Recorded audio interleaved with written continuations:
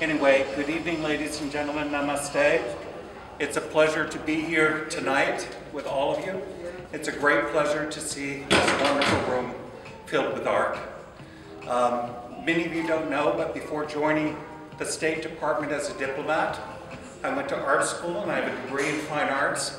I never arrived at this level of talent, but all those years in the US and in Paris, I think, at least gave me an eye for appreciation of such wonderful work as we're seeing tonight.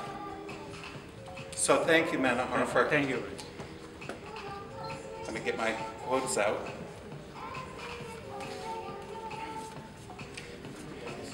The artist Manohar has been working for a very long time, and I looked at a lot of his work online in the last few days. He has created a varied, probing, and challenging body of art.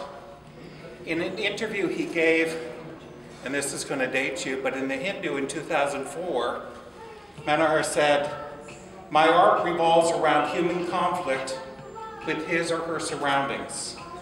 Strife, discord, disunity provoke debate and argument with human maneuvers with nature."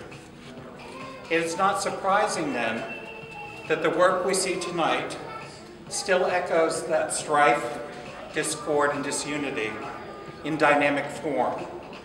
This current art project, Possible Effects, was in part inspired by T.S.Eliot, particularly the lines from his poem, Choruses on the Rock, which was written 72 years ago. The lines are these: "Where's the life we have lost in living? Where's the wisdom we have lost in knowledge? Where's the knowledge we have lost in information?"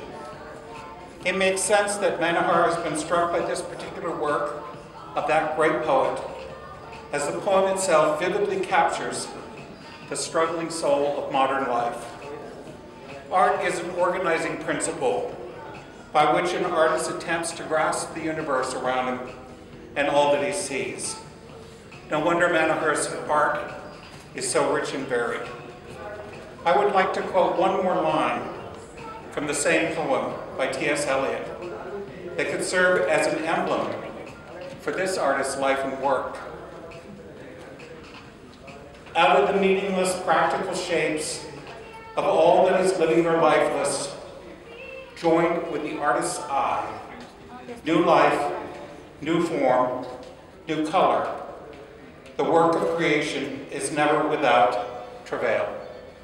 So true, and thank you. I'm so happy to be here to see the fruits of your labor. Thank you very much.